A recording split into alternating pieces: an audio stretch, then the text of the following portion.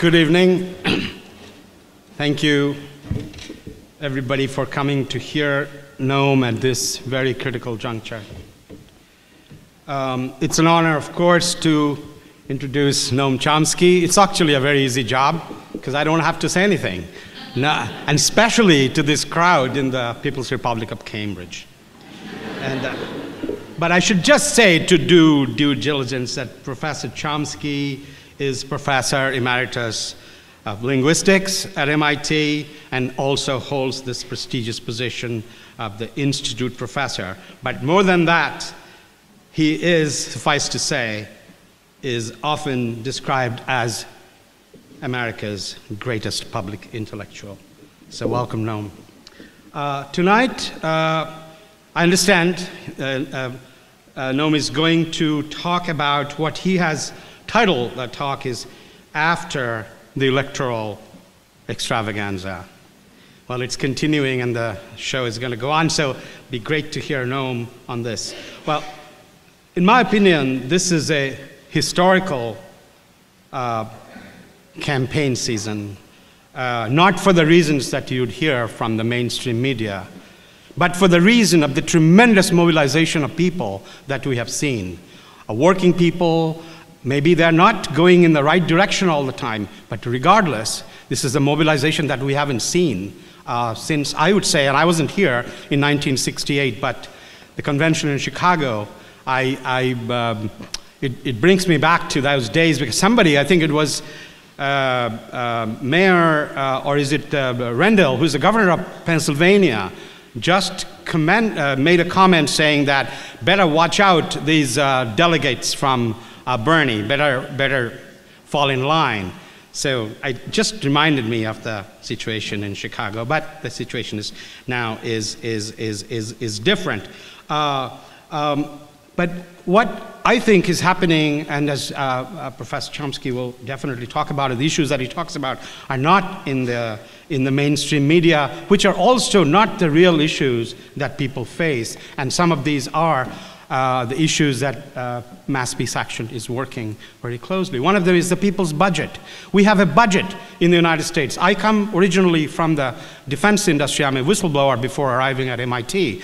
And the defense budget is a $600 billion budget that makes these weapons, makes profits for the companies, and makes our foreign policy so much dependent on the militarism that we have seen. But we have also, we can take some credit, and Mass Peace Action was very much involved to move the policy against another war, for instance, against Iran. So we now have an Iran deal, and we have a lot of work in front of us, because a lot of people are sabotaging that continuously today.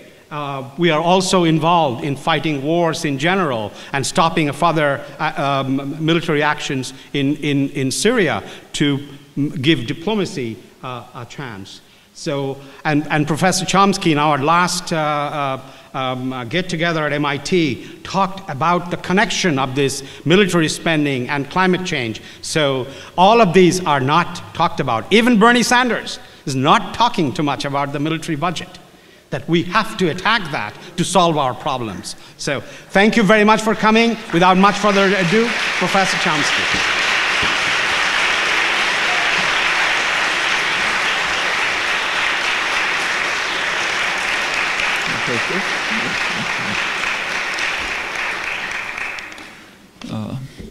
Well, I'll pick up from Subrata's last comments.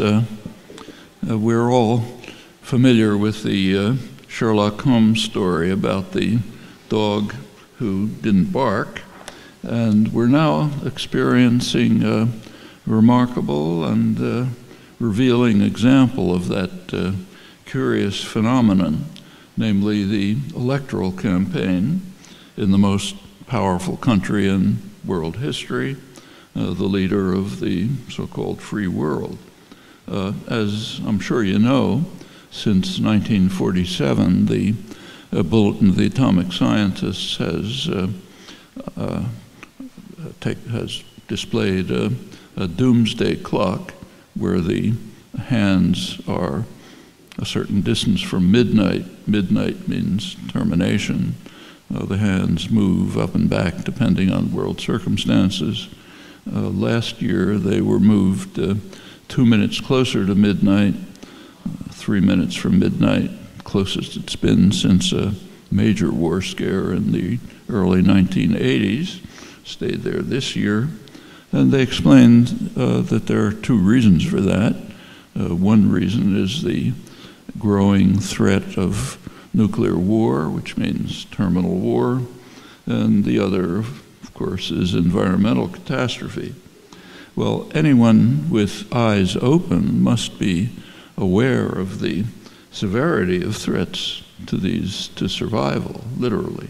Just to give a few illustrations, right now at the Russian border, the US-run NATO alliance is rapidly building up its offensive forces, in fact, planning to quadruple them. It's a huge increase. Russians are reacting in kind. Here's the way the confrontation is described in the press. Happens to be the New York Times a couple days ago. So I'll quote. By sharply ramping up so-called intercepts of American ships and planes in Central and Eastern Europe, Russia is demonstrating its anger over the increased American military presence in a region it considers part of its backyard, White House officials said. They call the Russian actions harassment. That's one way of looking at it.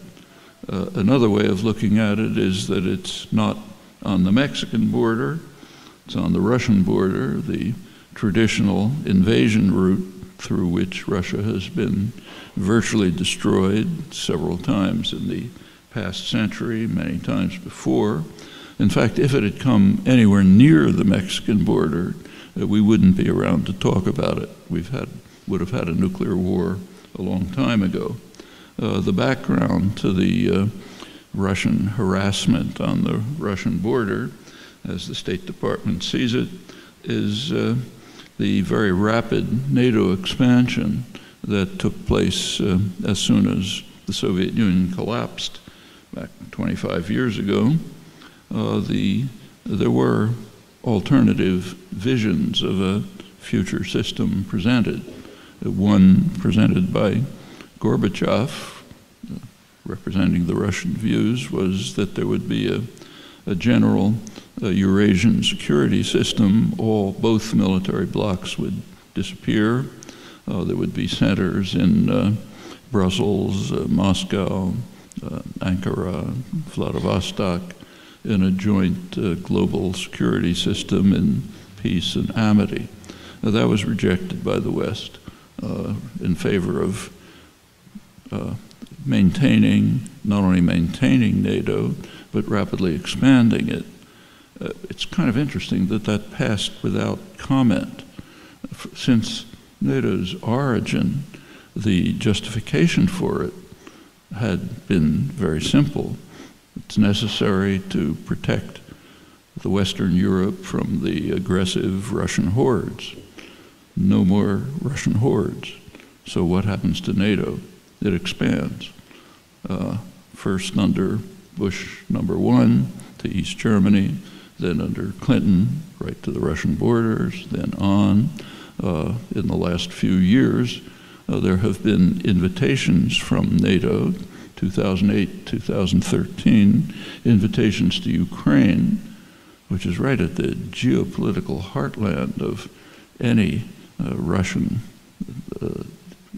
strategic analyst, and of course long historical and cultural ties, invitations to join NATO as well.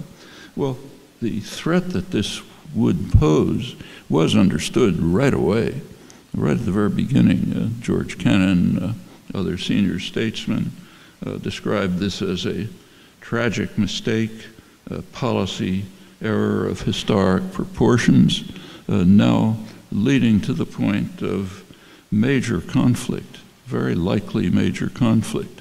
If you read the arms control journals, they warn that both sides are acting as if a war is thinkable.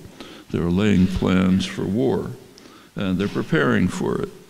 And anyone who's paid any attention to the shocking record of the last 70 years should be aware that it's literally a miracle that we survived.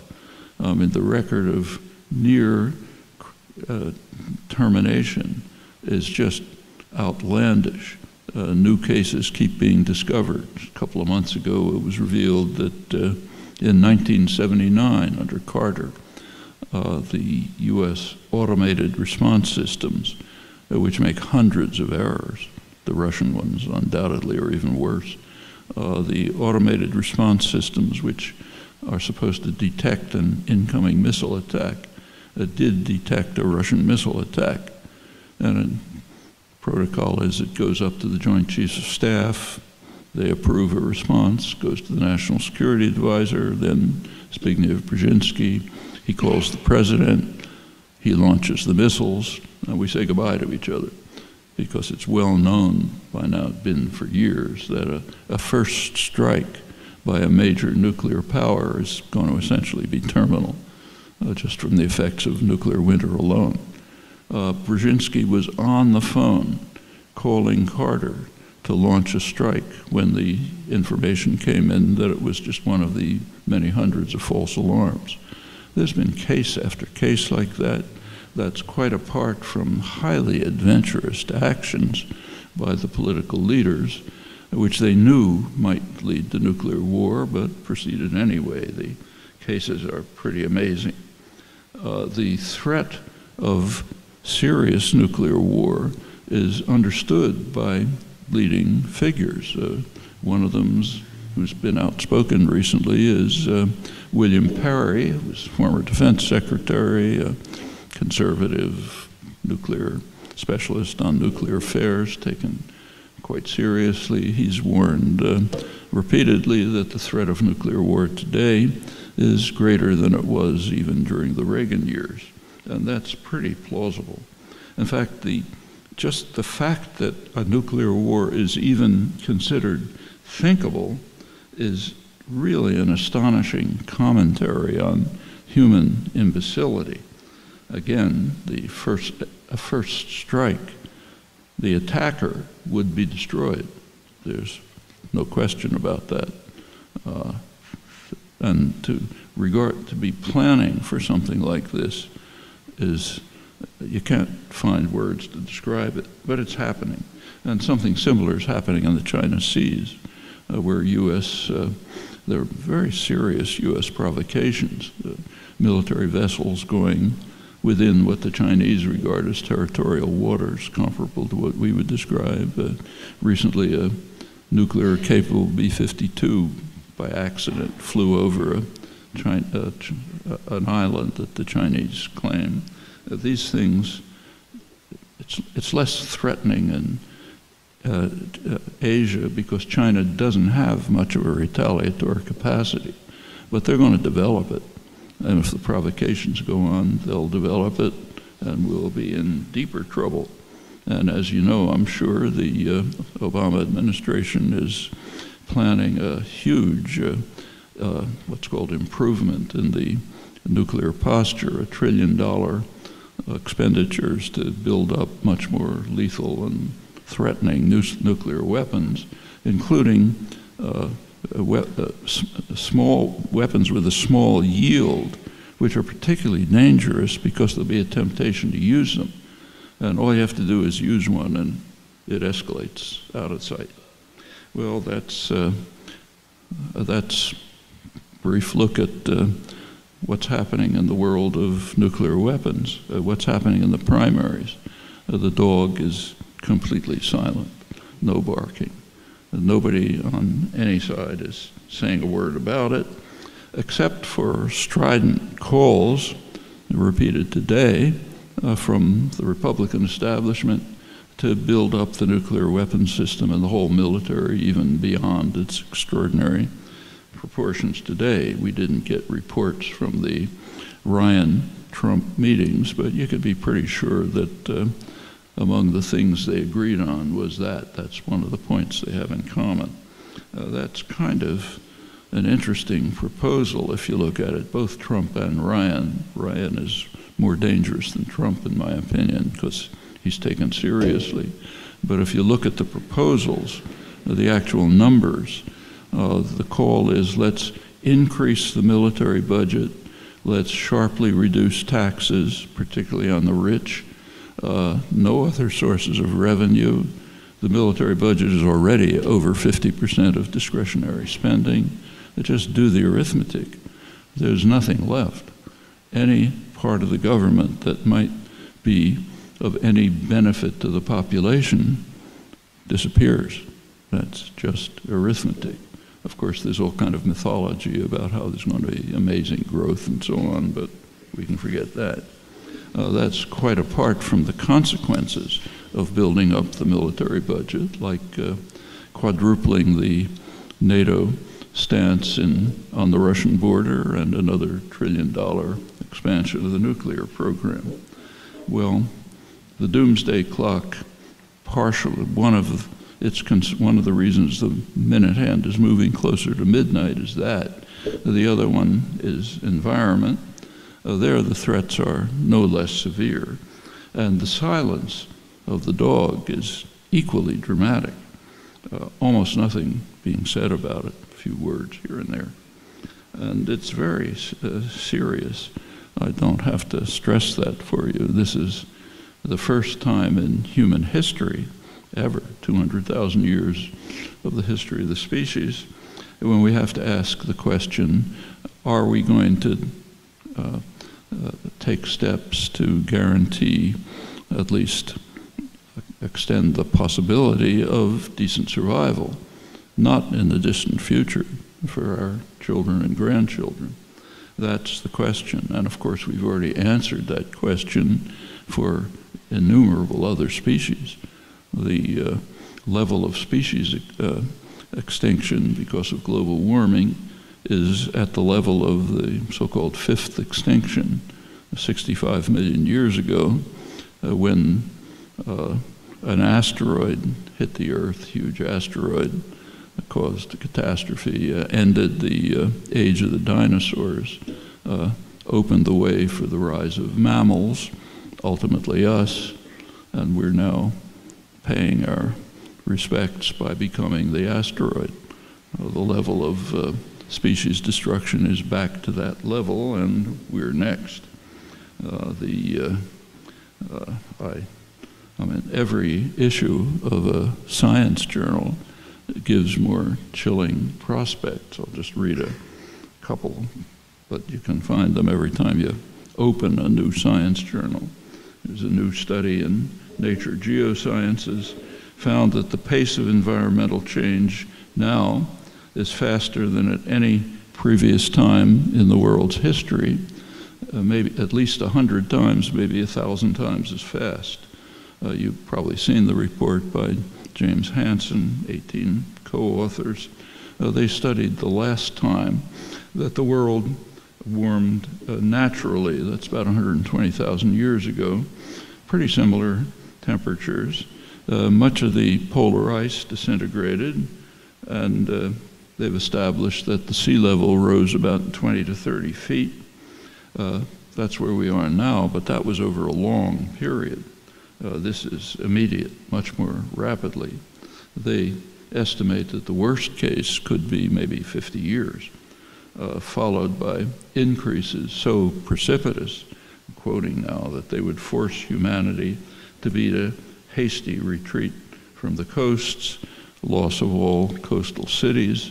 The real catastrophe would be soon in places like Bangladesh, a coastal plain where billions of people are without sustenance or opportunities for survival. Virtually all the land ice on the planet has already started to melt much more rapidly than was expected, and the melting of the Arctic ice, which is taking place quite rapidly, will also release vast amounts of methane into the atmosphere that's in the short term much more lethal than CO2 that drives the crisis onward. Just the last example, another study investigated a period that's called the Paleocene-Eocene thermal maximum 60 million years ago. there was at that time a natural CO2 release, drove strong warming that caused, I'm quoting, amplifying feedbacks, dwarfing of large animals, ecosystem disruptions, soil degradation, water cycle shifts, other major changes. And again, that was over a much longer time, likely to be more severe. That one affected the Earth for more than 100,000 years, and today would be utterly catastrophic. Another threat, very much alive right now, is drought. It's happening all over. A couple days ago, the press reported that in India, quote, much of India is reeling from a heat wave and severe drought conditions that have decimated crops, killed livestock, and left at least 330 million Indians without enough water for their daily needs. That's now. Just think what happens when the Himalayan glaciers have melted, eliminating the water supply for South Asia. I mean, if anybody thinks there's a refugee crisis now, in fact, there isn't. But if you believe that, imagine what happens when this goes on. Well, what's the dog doing? Nothing. The Democrats, you get a couple of polite comments, very little that's serious. In the case of the Republicans, there's not much talk, but there's some, and the few remarks are pretty serious. Every single Republican candidate denies that it's happening, with a single exception. Kasich, who says, yeah, it's happening, but we shouldn't do anything about it. So he's the smart guy that everybody praises. So that's 100% agreement on the part of the political party that controls Congress that either it's not happening or we don't do anything about it. We should not regulate emissions. So in short, let's race to the precipice as quickly as we can. I should say that the dog is not only silent in the primaries. You may have seen a report that Greenpeace released a couple days ago. They somehow got hold of 280 pages from the latest so-called trade agreement, the Transatlantic Trade and Investment Partnership, investor rights agreement masquerading as free trade. The provisions have a very harsh effect on climate, and they point out that in these 280 pages, the phrase climate change does not appear, doesn't matter. Take a look at the business press, same story. A lot of talk in the last couple days about the plans of Saudi Arabia to reshape their economy. They're the biggest oil producer, front page of the New York Times, Financial Times, and so on. A lot of discussion of the possible consequences. So will it cause oil prices to rise, which could harm American consumers who are worried about whether they can drive enough this summer? One problem. Or will it cause oil prices to drop, which has the negative effect of driving American shale producers out of the market? Most highly polluting fossil fuel extraction there is outside of tar sands. Something's missing. Not a word about the effect on the climate. And it's well understood that unless almost all the fossil fuels are left in the ground, we're pretty much doomed. But the dog is silent. That's very common when fossil fuels are discussed at all. So if you happen to take a look at today's New York Times, the business section, the lead article is about the huge forest fires in Canada, in Alberta. The forest fires are probably the effect of global warming, and they're accelerating it for the obvious reason they're destroying a major carbon sink. And what the article is worried about, though, is something different. The forest fires are slowing down temporarily extraction of tar sands oil, the absolute worst kind. And they're concerned, is this going to harm the Canadian economy? There's good news, pouring resources in to make sure that the tar sands are lifted, oil is lifted as quickly as possible, so maybe it won't be too bad a problem. The dog is silent, not a word about the climate change effects. Well, what are we doing about it? In 2009, the nations of the world agreed to limit planetary warming to 2 degrees Celsius above the pre-industrial level. We've already reached about half that amount. 2015, last December, there was a major international conference in Paris.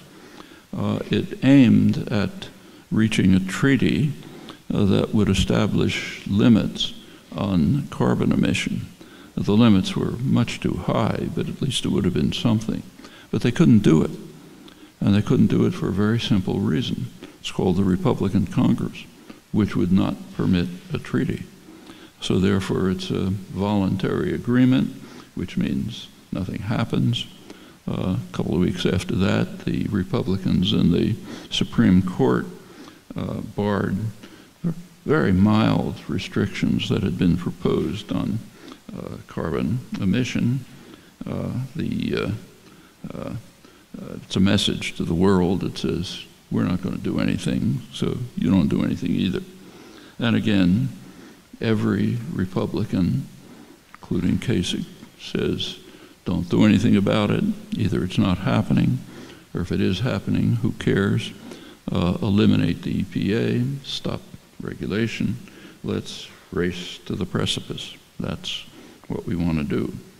That's quite an amazing comment on the human species, if you think about it. This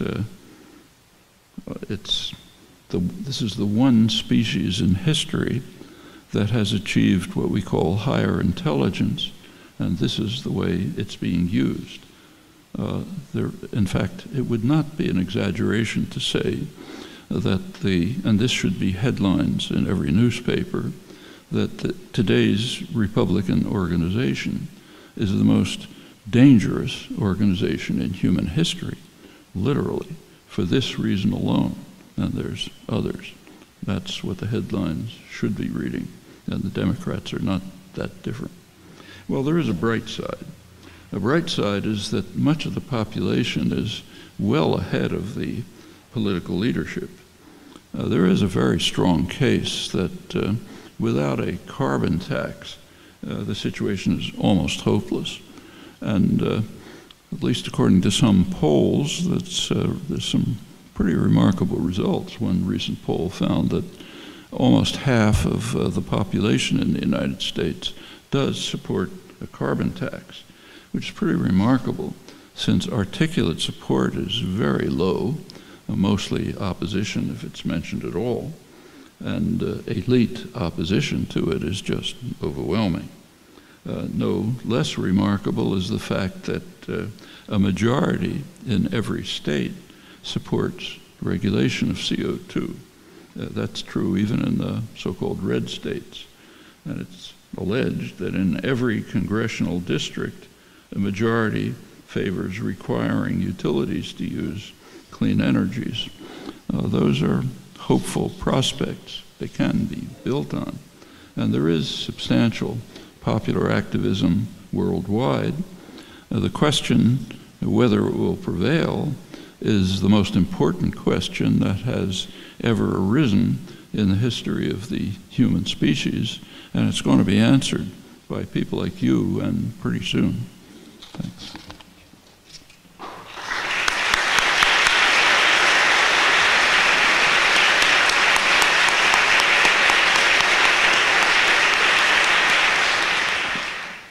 Thank you for your remarks. What do you feel is the most important action the people can take to turn back these destructive forces? Voting is not it. What else do you recommend? Voting should it's worth doing. I mean, to keep basically for one reason, to make sure that the Republicans don't get into office, because the danger that they pose cannot be overestimated. It should take about 5 minutes of our time to think about it, and another 10 minutes to do it, and then you go back to the serious work, which is what ought to be going on all the time, working to take these popular attitudes, as long as people that I mentioned, when people just think them, doesn't matter very much.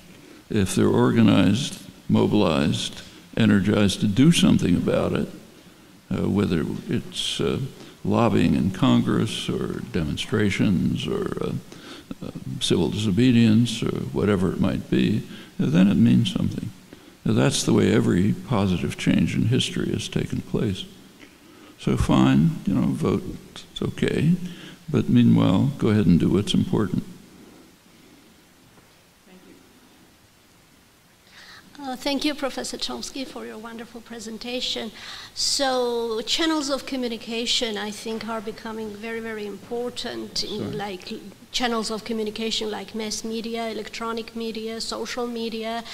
And what would you like envision? How is it going to develop? A lot of the times people now talk about scientification of journalism or scientification of media, meaning that they bring like hard evidence and numbers and data and scientific study results to prove the point. So would you think that if media and education institutions get together, they will voice, their voice will be heard better by politicians? And you were talking about this ecological catastrophes and dooming day.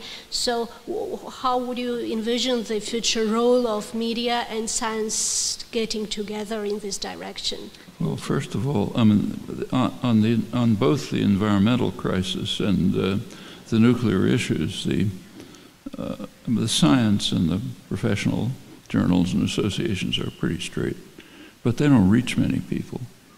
They reach a small sector of educated opinion, and that has to reach the public, and it's not going to reach the public through the media. What I described is pretty typical. They're not going to reach the public through the electoral process. Again, what I described is pretty typical. The dog doesn't bark. So how does it reach the public? Through people like you. What's been found over the years, and what is indeed shown in careful studies, is that the most important mode of organization is face-to-face contact. I mean, that actually shows even in political campaigns. There was an interesting study recently by Andrew Coburn, very good military analyst, journalist, appeared in The Atlantic, I think, in which he reviewed a series of studies kind of analyzing how political spending influences elections. Turns out that the impact is pretty slight. That people don't pay much attention to television ads. But what has an enormous effect is canvassing, going door to door and talking to people. That turns out to have a huge impact. Incidentally, this doesn't mean that the political spending is wasted by the people who are spending it, because remember that they're not just trying to get their candidate in, they are buying something very precious called access. If you fund a political candidate, that candidate's doors are open to your lobbyists and corporate lawyers who can go in and write the legislation that the candidate ultimately will sign half-time without reading it. Now, that's the way the legislative process works. And it also does have an impact on the electoral process. But what really has a major impact is talking to people. And that means local organization expanding to national and international organization. And we know that from history. Just take a look at the major achievements of, say, even the past generation. So the civil rights movement, women's rights, opposition to nuclear weapons, environmental concerns, it all developed this way, and that goes way back to abolitionism and overthrowing the feudal system as far back as you go. So that's what has to be done. And it's really a job for everyone, wherever you happen to be, whatever opportunities you have.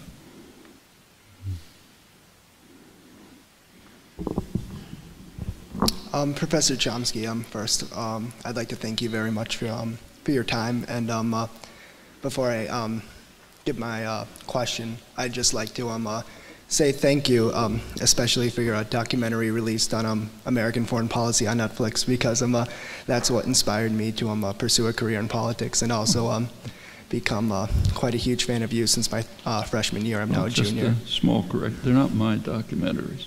The documentaries are the people who do them. I'm kind of like the moon in a documentary about the moon. Okay. You know? I don't have anything to do with it.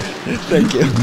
And they deserve the credit. Yeah, of course. Yeah. And also, forgive me, this question might call for a bit of speculation, but you have, I'm sure everyone in this room knows you've described yourself as an anarchist in the past, and we're all aware of how you define anarchism. It's very sensible and logical, but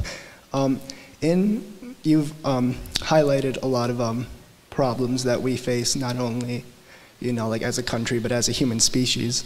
And in an anarchist society, how could a lot of these problems be solved in probably maybe a more superior manner too? Well, that depends on your faith in human beings. So, for example, if decisions are in the hands of an informed public, which participates in structures of cooperation and mutual aid, are you likely to have more humanly benign consequences than if they're made by a group of corporate lobbyists, state bureaucrats, and so dictators, and so on? It's a guess, but I think it's a pretty safe guess. Thank you very much. Hi, thank you for speaking with us this evening. It was really a pleasure to hear you talk. Yep, no worries. So you mentioned that the military budget is increasing, and that I'm not sure if that's your speculation that it's increasing for nuclear weaponry, or if that's some... Well, to get the facts straight, yeah. It's now about 53% of discretionary spending. Okay. The Obama administration has called for a rapid increase, $1 trillion over the next couple decades in modernizing and developing the nuclear component.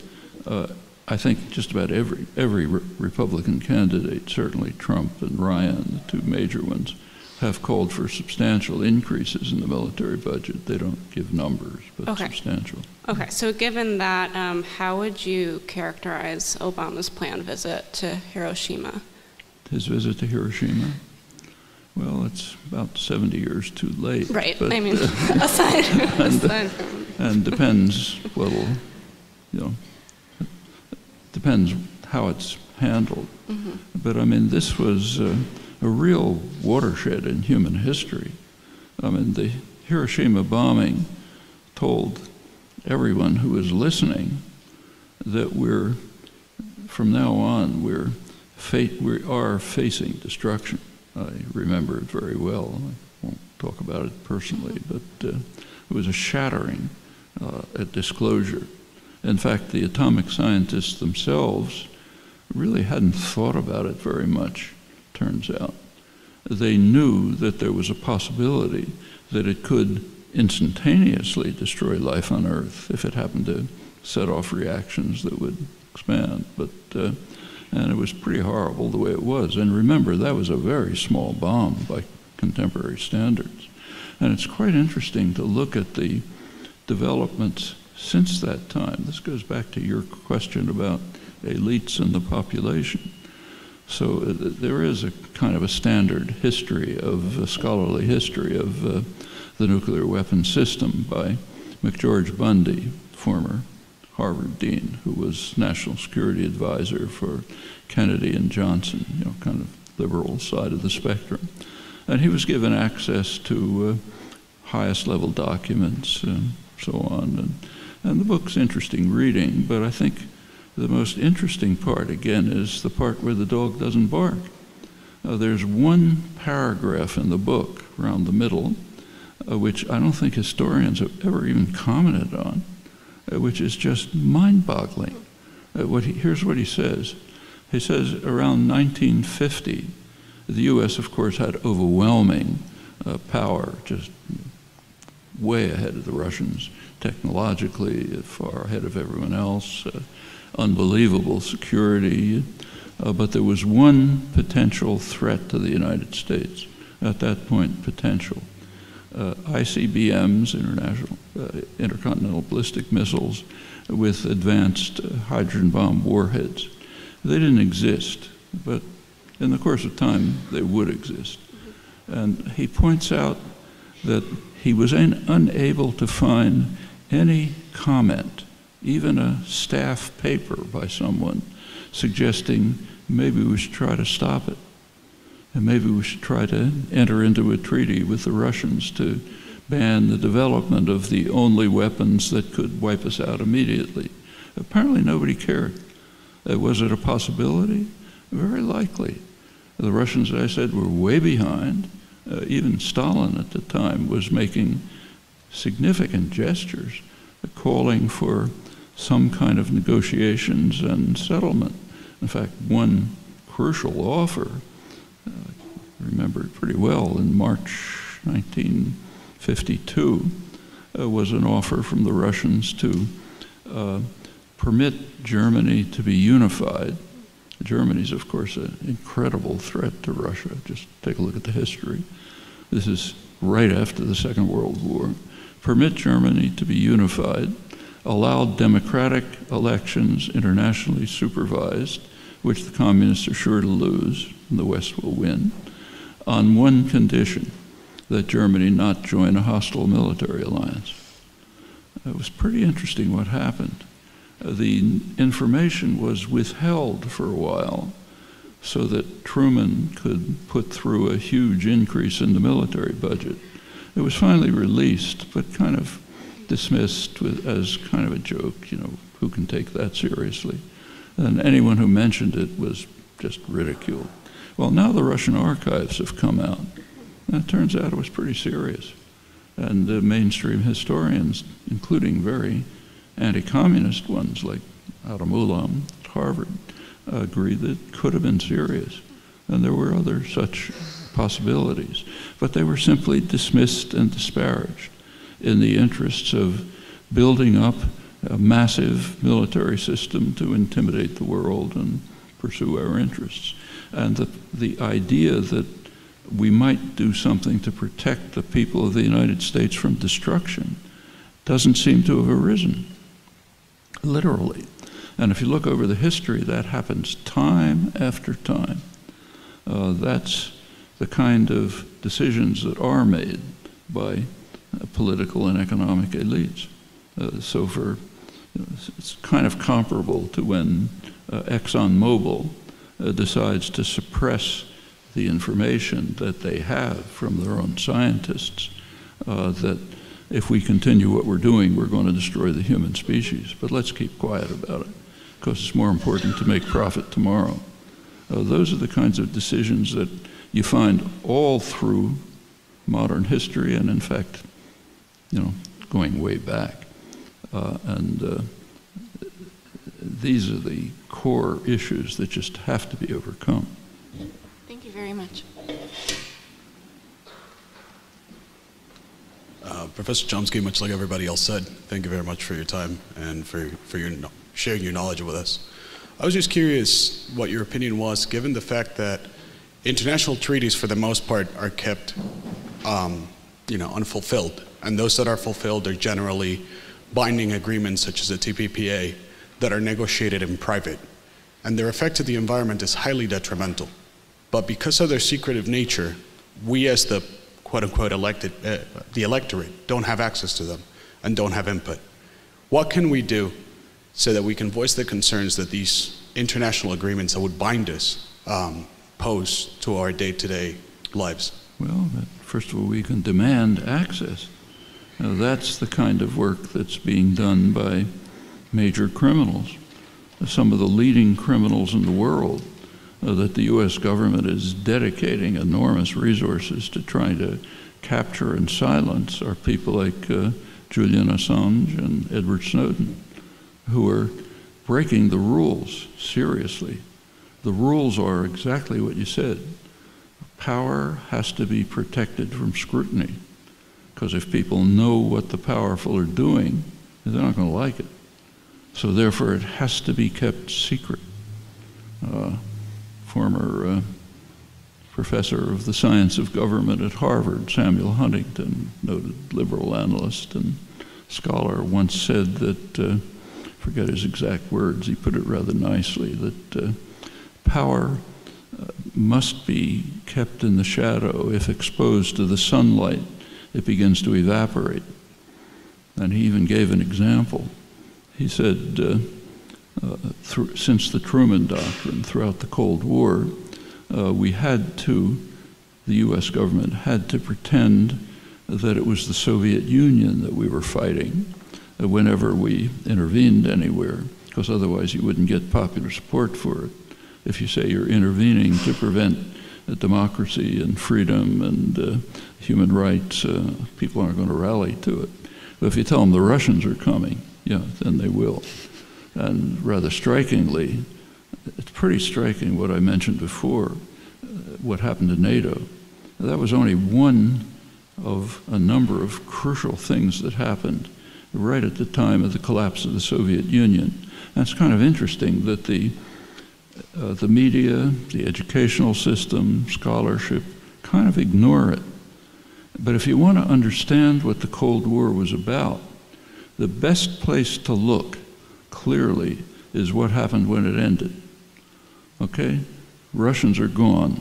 For 50 years, everything was done because the Russians are coming. Okay, no Russians. What happens? We expand NATO. There were the Bush administration, Bush 1 at the time, of course, came out with a new national security strategy, said pretty much everything will go on as before, but with new pretexts. So we still have to have a huge military system, and not to defend ourselves against the Russians, they're not there, but because of, I'm quoting, the technological sophistication of third world powers. That's why we have to have this huge military system. They said we have to maintain what they call the defense industrial base. That's a euphemism for the high-tech economy, which is funded by the taxpayer in what's called a market system, in which taxpayers pay the costs of research and development and innovation over long periods. And if anything comes out decades later, it's handed over to private enterprise for marketing and profit, and computers, internet, satellites. So we have to maintain the defense industrial base. Actually, one of the most interesting comments was about the Middle East.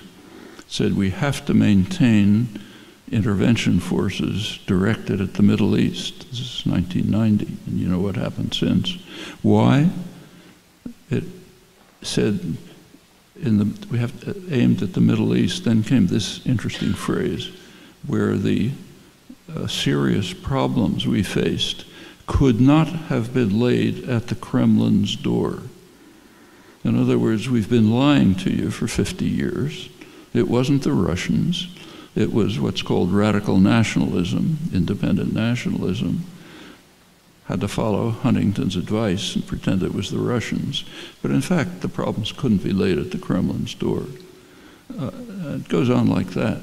NATO was not only expanded to the east, its mission was changed officially to be a global mission, what they call defending, meaning controlling the international energy system, pipelines and sea lanes.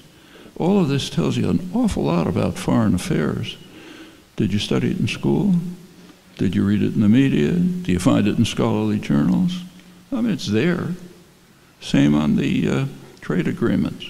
What Greenpeace just released basically tells us what any rational person knew. These are investor rights agreements. They have almost nothing to do with trade, nothing at all to do with free trade, enormous protectionist measures, protection of investor rights, and of course they have to be negotiated in secret. You can't tell people that. But you see, when people say they're negotiated in secret, it's a little misleading.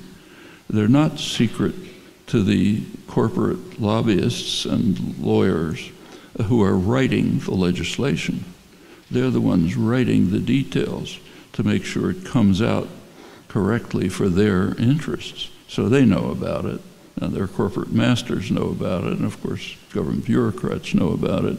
It's just you're not supposed to know about it. And then it's supposed to be passed by a system that's called fast track. And every reasonable person is supposed to be in favor of fast track. What's fast track? Stalinist-style legislation. The government gives Congress a choice, yes or no. No discussion, no debate, which of course means yes. That's the height of democracy. Well, do we have to accept that? And it's across the board, case after case. Don't have to accept it. And notice that the people who tried to break it, like Snowden, Assange, Manning, they are some of the leading criminals in the world. Huge resources are devoted to trying to capture them, if you can, to get rid of them, sequester them somehow. I don't know how much, the extent to which this is done is kind of shocking. Like Snowden finally made it to Russia. And a couple of years ago, he would like to go to Latin America where he could get asylum. The Bolivian president, Evo Morales, flew to Russia for just negotiations of some kind. And as he flew back to Bolivia, the European countries, under threat from the United States, of course, would not permit the plane to cross their airspace, which is pretty shocking. The plane was finally forced down in Austria, and it was immediately invaded by Austrian police to see if this arch criminal was trying to escape. I mean, and Assange is, I think it's now 4 years, has been locked up in a room, basically.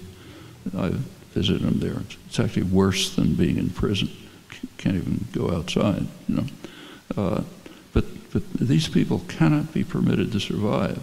They're much too dangerous because they're trying to lift the veil to help people know what's going on. And that's really dangerous. And if you, anyone who's spent time going through archives, you know, declassified documents, you very quickly discover that almost nothing has anything to do with national security in any serious sense. It's mostly security of power against the domestic public, the primary enemy. And it is an enemy, because if they know what's going on, they're not going to allow it, which tells us what we ought to be doing. Get people to know what's going on. It's possible. Thank you.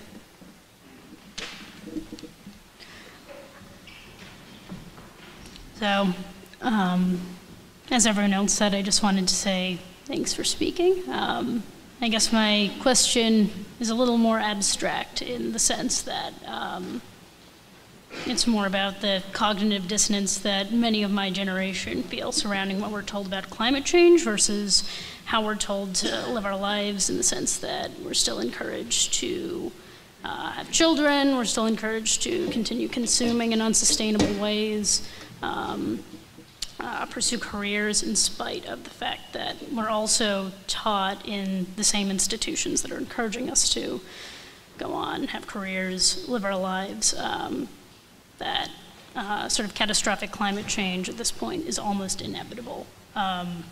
So I guess my question is, do you have any advice for dealing with that intense cognitive dissonance and not be paralyzed by the sense that there's nothing we can do, and our generation is basically doomed to inherit an intractable problem?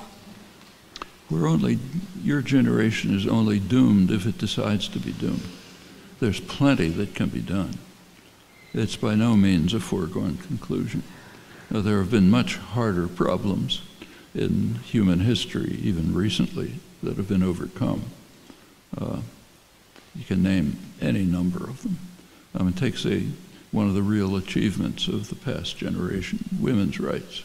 Back in the 1950s, it's not that it looked impossible. The question wasn't raised. It happened. Take Anti-Semitism at Harvard, which people like to talk about. It was real at one point. When I was a student in 1950, it was very real. There was almost no Jewish faculty, 2 or 3 people. In fact, one of the reasons MIT became a great university is because people like Norbert Wiener, superb mathematician, couldn't get jobs at Harvard, so they went to the engineering school down the street. That's the kind of thing that's happened throughout human history. Late 19th century, Irish were basically treated like African Americans, which is the absolute lowest you can get. You could read signs in Boston restaurants saying, "No dogs are Irish." Years later, they took over a large part of the political system. They get presidents and so on. There are things that can be done, always. And there are things that can be done about this. And it would have been easy, say for abolitionists, I mean, that was a horrifying struggle. They could have easily given up, but some of them didn't, and finally worked. And the same's true now, except now it happens to be more urgent, even than any of those cases, because it is a question of survival. So there's no reason not to go on with your life, every reason to continue, in fact. That's where you get the sources of sustenance and strength to do the political work that you need. So that makes good sense, but we have a lot of opportunities. We have a legacy that has been won by our predecessors. We can start from a higher platform. A lot of things have been won already. We don't have to fight about them anymore. It gives us a chance to go on. Hi, Professor Chomsky. My name is Ibrahim. I'm a student at Boston University. I just had 2 questions. My first is, do you have any advice on how we can make our businesses as well as urban development sustainable and socially responsible? And then my second question is, what can we do as educators as well as college students to encourage youth empowerment and civic engagement? Well, if you take the second question, if you look over the record, very characteristically, students have been in the forefront of the kinds of political engagement that led to serious change. It was true of the civil rights movement, the women's movement, anti-war movement, and goes way back. And there's a reason for that. The reason is that students are at a period of their life when they have maximal freedom. They're sort of mostly out of parental control. They're not yet in the circumstances where they have to dedicate themselves to putting food on the table. They have opportunities to think, to interact with one another, to undertake actions, and many have done it. And that can lead to change. As for sustainable businesses, yeah, create them. There's plenty of things that can be done.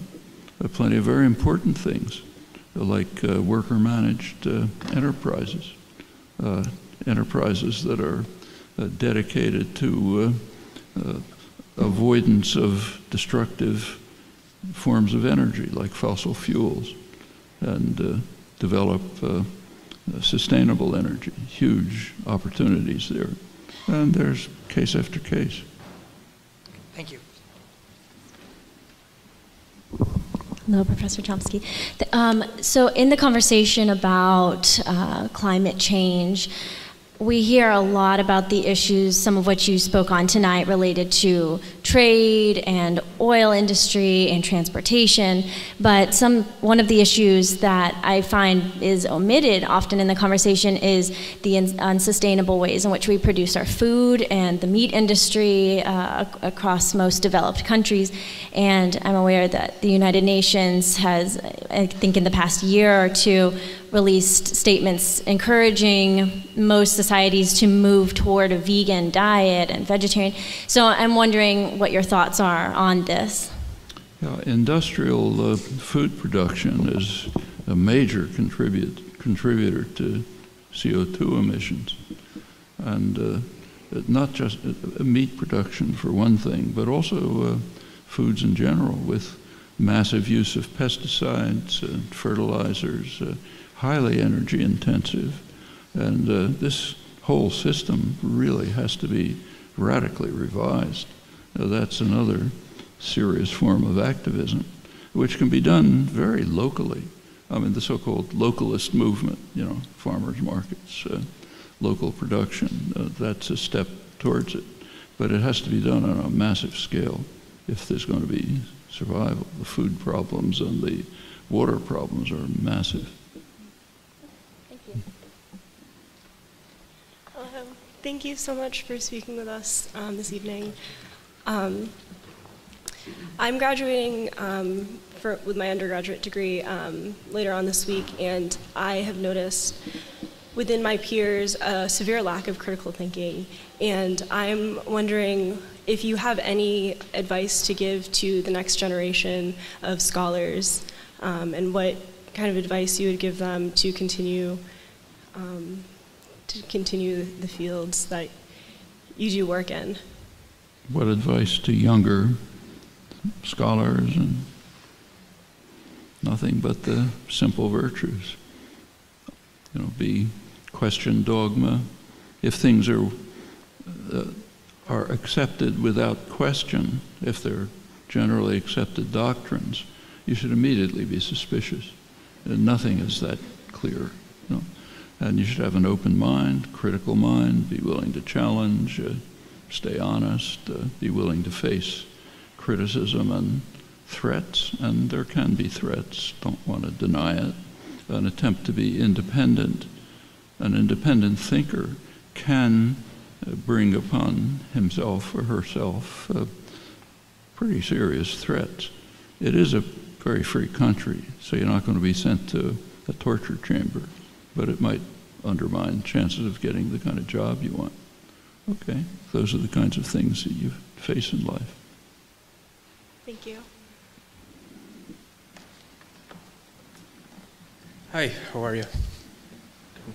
I've been seeing more and more reports, even now in mainstream media, about the 28 redacted pages in the 9/11 Commission report. And many people are now claiming that the information in those pages implicates Saudi official involvement in possibly funding the hijackers for the attacks on September 11th. If those claims were ever able to be verified and that information was actually released to the American public, what effects do you think that would have on U.S.-Saudi relations? The 28 pages certainly ought to be released. Right. But I suspect what they're probably going to reveal is just the total incompetence of the intelligence agencies and the political leadership, who had plenty of evidence that something like this was likely to happen, but just didn't pay attention to it because they were interested in something else. Mm-hmm. The chances that it will implicate the government in 9/11, I think, are minuscule. Just think it through. If the Bush administration had been involved in any way and was in a position to kind of shape the perception of what happened, what would they have done? They would have blamed Iraqis. They wouldn't have blamed Saudis. Their main goal at the time was to invade Iraq, not Saudi Arabia. That's their ally. You have to protect them. In fact, the fact that Saudis were implicated was a big embarrassment. The Bush administration had to break its own laws and fly its rich Saudi friends out of the country when there was supposed to be air control. They wanted desperately to invade Iraq.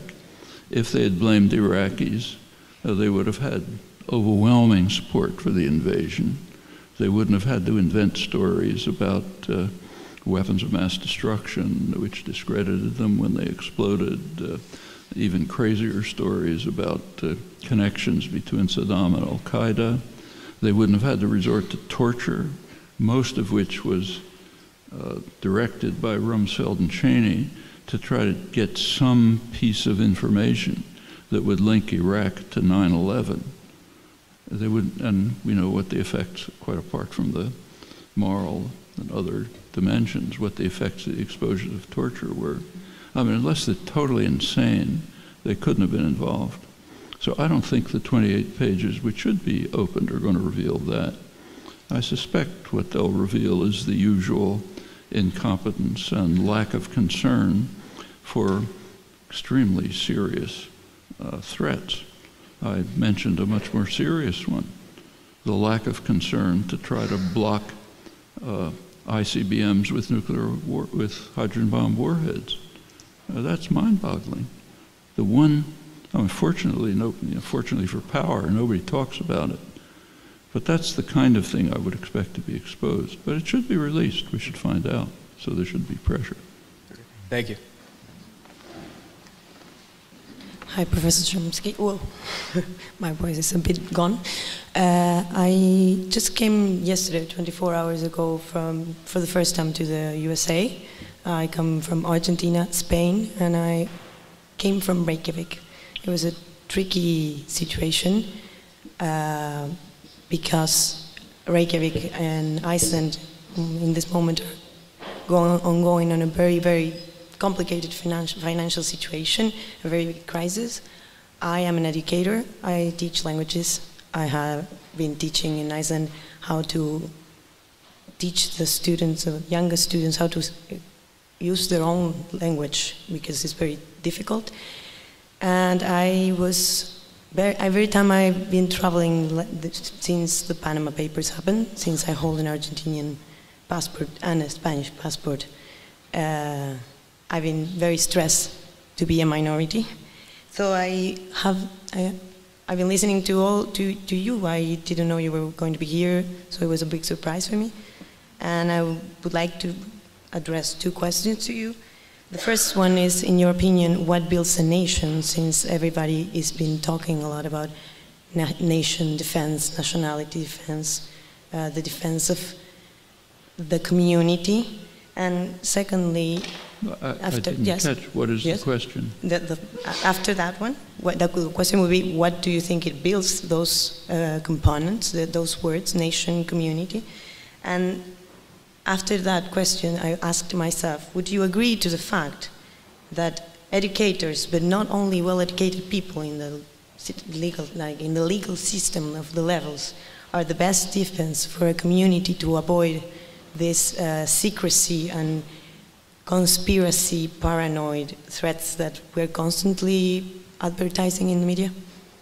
It's a big... On the second question, the people who are privileged, and most well-educated people are privileged, academics are particularly privileged.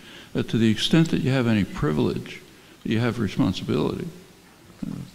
Like if you're spending 50 hours a week trying to put food on the table, there's a limited number of things you can do.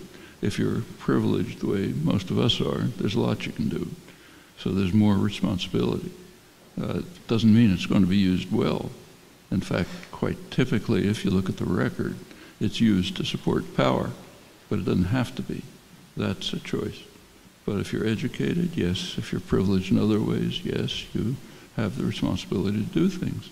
I mean, as far as national groups and cultural groups and so on, it's kind of depends on what you make of them. It makes perfect sense for people to find communities in which they're comfortable, in which they share values, in which they share ceremonies, traditions, and so on.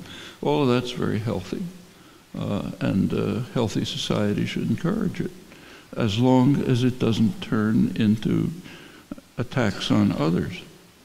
That's the difference. If it's a matter of cooperation with others, it enriches the society. If it's a matter of trying to crush others, then it harms the society. But these are all our choices. Thank you very much. Mm-hmm. Hi. Hi, Noam.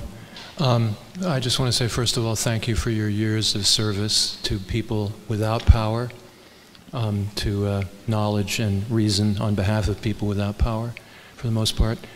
2 days ago, the Obama administration awarded Henry Kissinger an award. It was conferred by Ashton Carter from over here at the Kennedy School. His friends call him Ash.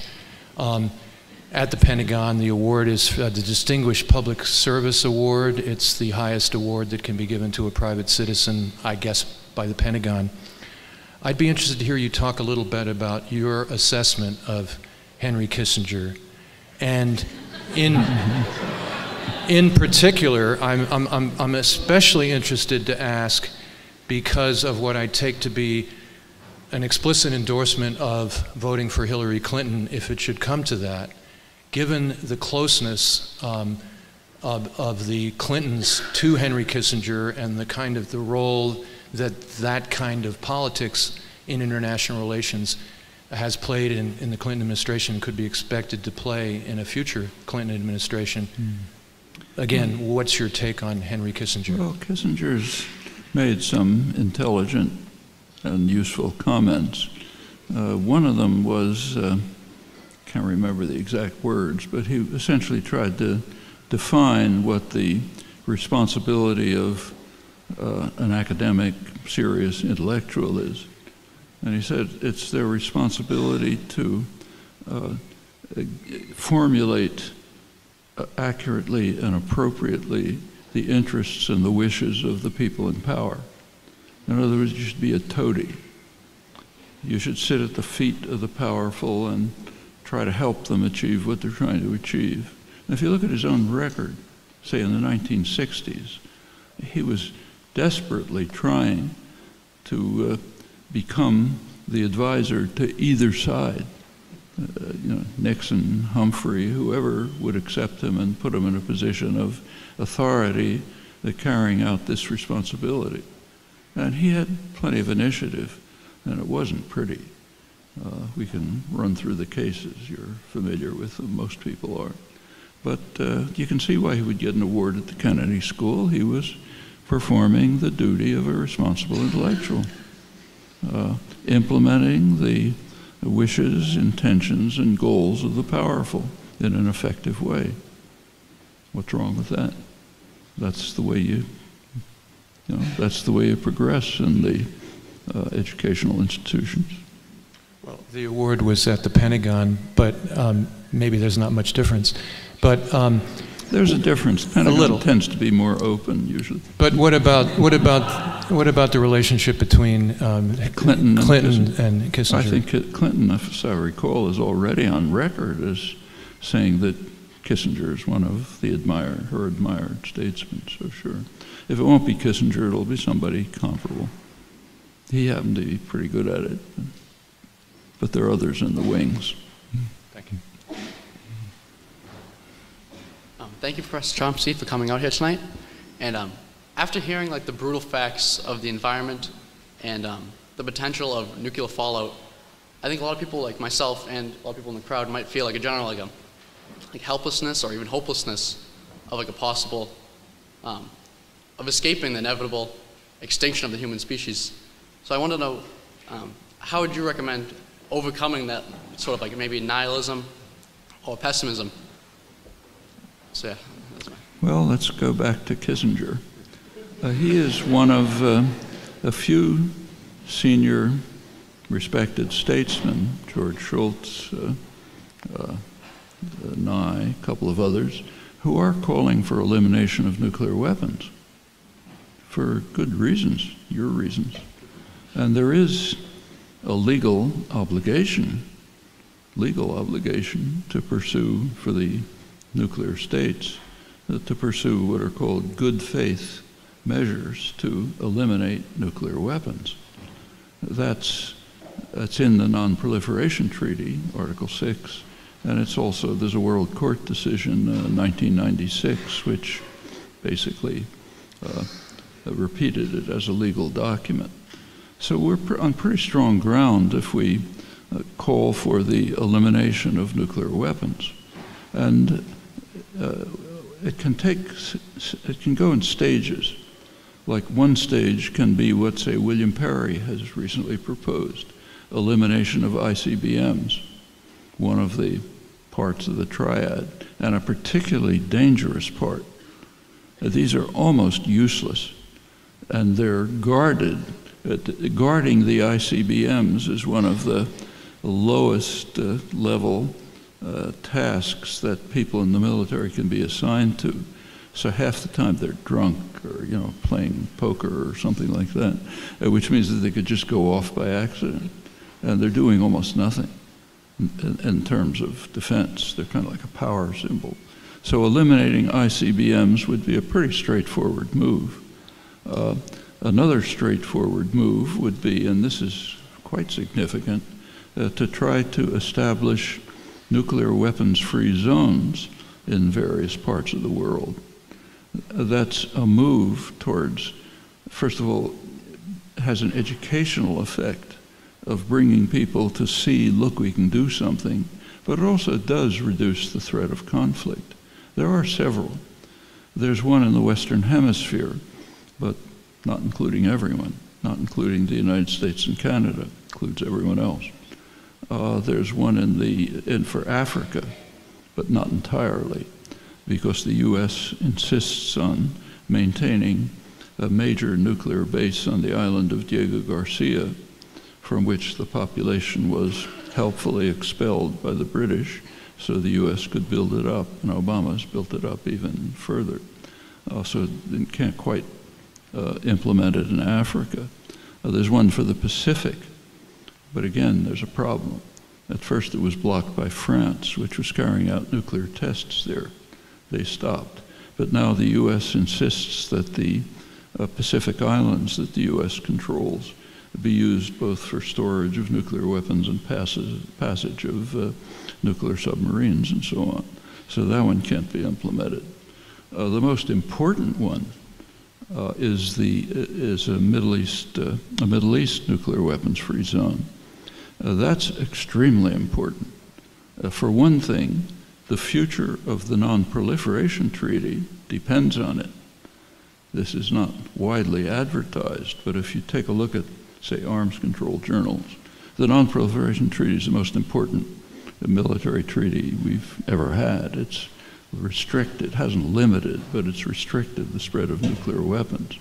That treaty is contingent on steps to take to establish a nuclear weapons-free zone in the Middle East. That has been, the initiative comes from the Middle East states. The Arab states and Iran have pressed very hard for a nuclear weapons-free zone in the Middle East. Recently, it's mainly Iran. Iran was the head of the non-aligned movement, which strongly supports this, and in that position has dramatically and repeatedly called for moving to establish a nuclear weapons-free zone in the region. But if you look back at the negotiations, literally the future of the Non-Proliferation Treaty is contingent on doing that. Why has the whole world, practically the whole world's in favor of it? Can't go through. You know why? Because people like us aren't doing anything about it. Obama's blocked it repeatedly, just as his predecessors did. They don't want it. And the pretext is, well, first we have to have a general peace settlement, and then we can do it. That means let's never do it. And the reason, which everyone understands, is we have to protect Israeli nuclear forces from inspection. And that's a very high necessity, so therefore we have to sacrifice the possibility, we have to accept the possibility that the whole nuclear proliferation system may collapse, because it's so important to ensure that Israel dominates the region with nuclear weapons, a client state. Well, those are things that are going on in the world. We don't have to accept them. All right, thank you very much. No, can we take, say, 25 now? How many more questions? Yeah, just look at it.